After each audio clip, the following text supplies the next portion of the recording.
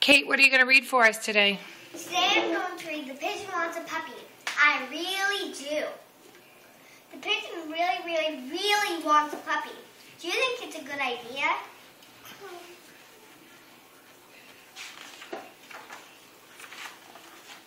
Oh, hello. How are you? I'm fine, thanks for asking. By the way, do you know what I want?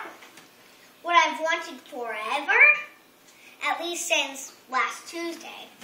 A puppy! Puppy.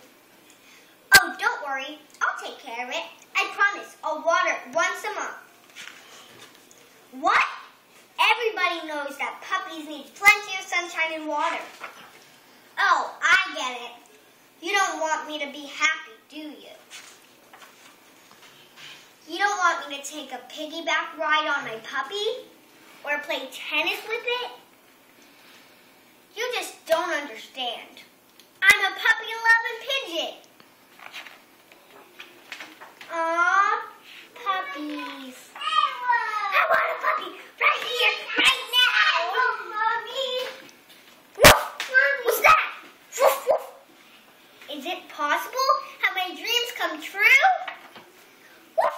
Ah! Puppy. It's huge! The teeth, the hair, the wet nose, the slobber, the claws. I mentioned the teeth, right? Really, I had no idea. I've changed my mind. I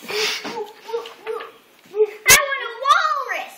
And the only reason he said he'll water it and he'll give it sunshine each day because he wanted to grow to have piggyback rides and to play tennis. Good job, Katie.